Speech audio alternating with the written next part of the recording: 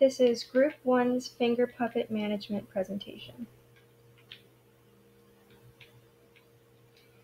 The summary of our TV show will be about the hardships and challenges that a manager will have to face in order to remain a dominant and successful business. Some of the terms and concepts that this TV show will utilize are operational planning, magnitude of the consequences, flat organizational structure, span of control, task differentiation.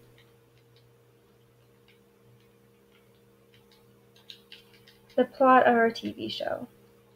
Chris is a zombie and a general manager of a gourmet brain meal business called Brains. Brains opened up less than 4 months ago, and Chris is having a hard time finding capable zombie meal prepping employees who don't snack on the job. His trouble with employees has led him to become a calloused and strict manager. Stavos is the longest-kept meal prepping employee and wants to ask for a promotion as additional management to Chris because Stavos believes he has demonstrated his capabilities as leader to the newer employees. However, Chris believes Stavos is needed in his current position to ensure the newer employees have a good role model. Word gets out about Stavos wanting a management position, and other employees confuse this as it being there is an open spot for management. As word spreads, more zombie meal prepping employees start to reach out to Chris, hoping that they can demonstrate their skills.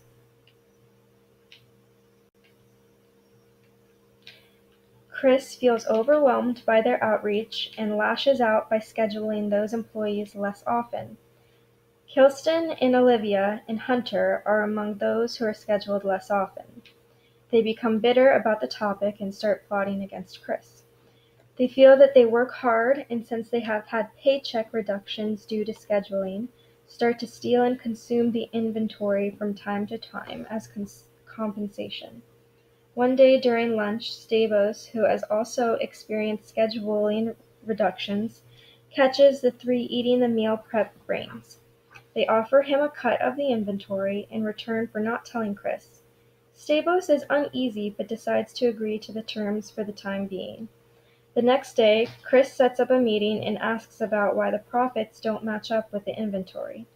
Stavos, as the longest working employee, is faced with the choice of following his morale and whistleblowing on the operational plot against Chris, and perhaps coming off as a hero and receiving the promotion, or choosing to remain silent and profiting feeding off the stolen inventory along with his coworkers.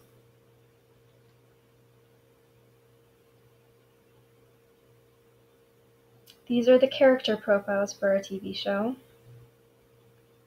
Chris is the general manager of Brains, who has served the company since it opened.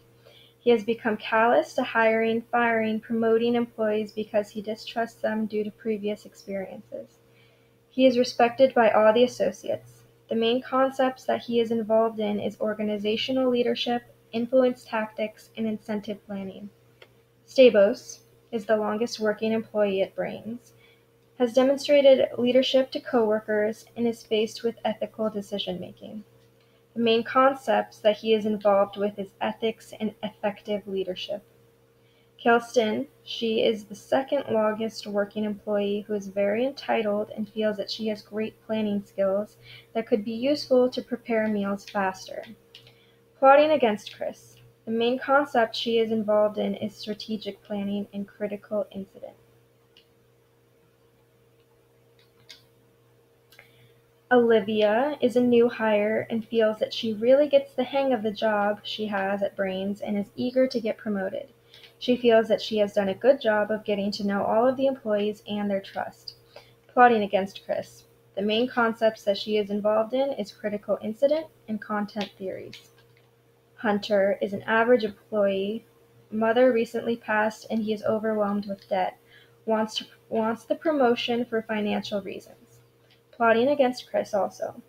The main concepts are individualism and informal organization.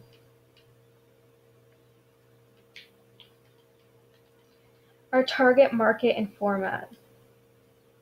Our target audience is anyone who feels they deserve a promotion. They would want to demonstrate their qualities as a manager. The setting would be a small factory-like setting where each employee is generally hand-picked for the contributing workplace qualities. The concept of the show is to discuss ethical decision-making and proper management styles. In the story, Chris does not demonstrate fair treatment for his employees and is stubborn and close-minded. Stavros is faced with a choice that could be detrimental to his job and seems to be tempting. It will truly show how much ethical decisions might come up on the job when it seems so convoluted by cravings to perform otherwise. Our episode breakdowns. Episode 2 demonstrates managerial and business ethics. Chris, the general manager, has trust issues with his current employees and is keeping a close watch on them. Lately, everyone's been asking to be promoted, however. Chris thinks nobody deserves it. Recently, the accounting books haven't been balancing correctly, and Chris thinks everyone is out to get him, and so he treats his employees suspiciously, suspecting them of continuously eating brains on the job that they are used to meal prep for clients. Stavros is the employee that has been working there the longest and is always striving to go above and beyond, trying to prove to Chris that he deserves a promotion into a management position. Chris keeps denying him the promotion. Stavros is eager for a management position and lives by the mantra of lead by example.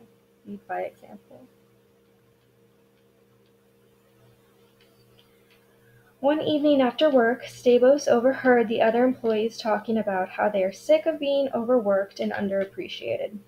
They all want promotions. Kilston, the ringleader of the rebel employees, came up with a plan is pitching to the group.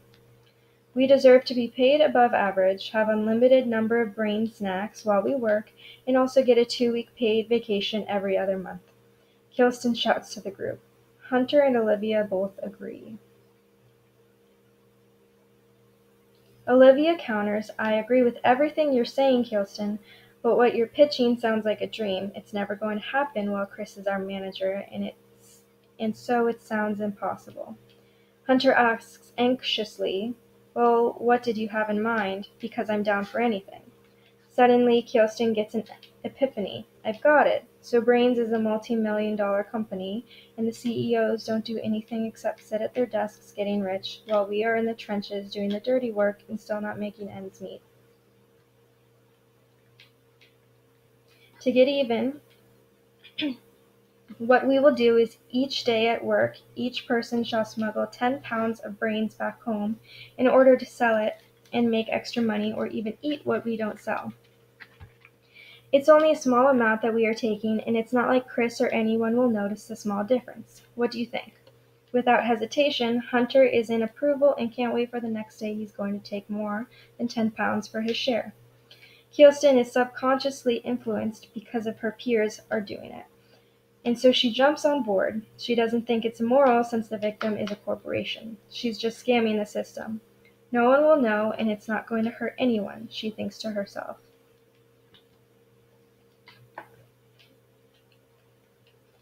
Unseen, Stavros overhears the whole scheme and urged to go participate with his peers. However, he stops his urges and thinks to himself, even though all the employees are this doesn't feel right. What if everyone did this? Stavros' ethical thought process kicks in, and he thinks about the golden rule. What if everyone did this action? Stavros thinks, if everyone were to smuggle goods from the company they worked at and sell it outside of work, then business would die and there would be an anarchy in the workplace. Even though tempting, Stavros makes a rational decision as to not participate in the rebellious actions. And for now, we'll pretend he hadn't seen or heard anything regarding the rebel employees.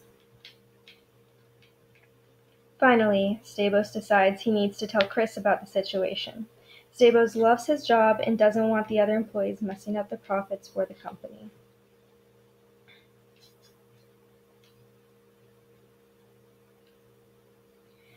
Episode 3 displays individual and group decision-making.